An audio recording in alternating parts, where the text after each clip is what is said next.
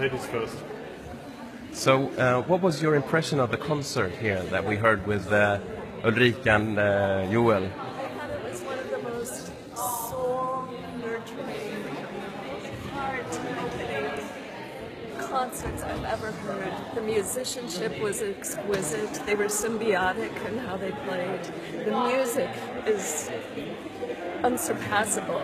It is so fabulous. The instruments are gorgeous, and just the whole spirit in the room. I came from the U.S. to hear especially this concert, and it was worth every moment. It was so fantastic. So fantastic. That's great. Would you mind expanding on this? You said something about the atmosphere in the room with the audience and the intimacy. Yes.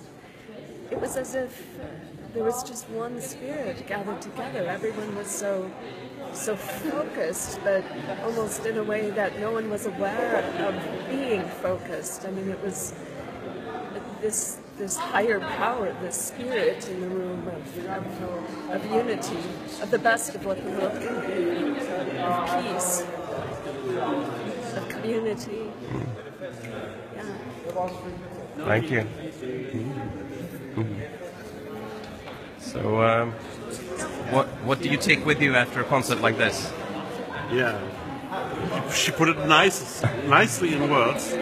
But for me, it's very interesting to hear music I played alone on this special instrument, and how the music changes when two players do the same. It really changes it gives a kind of effortless you can't have as one person. It's so complex music, and this ease in it. It's a new experience, and this is wonderful instrument, wonderful musicians, a very nice room, very concentrated, focused audience, and a lovely, nice light effect from Hans at the end. And we all counted till 41, and it worked. So, nice evening after a long day.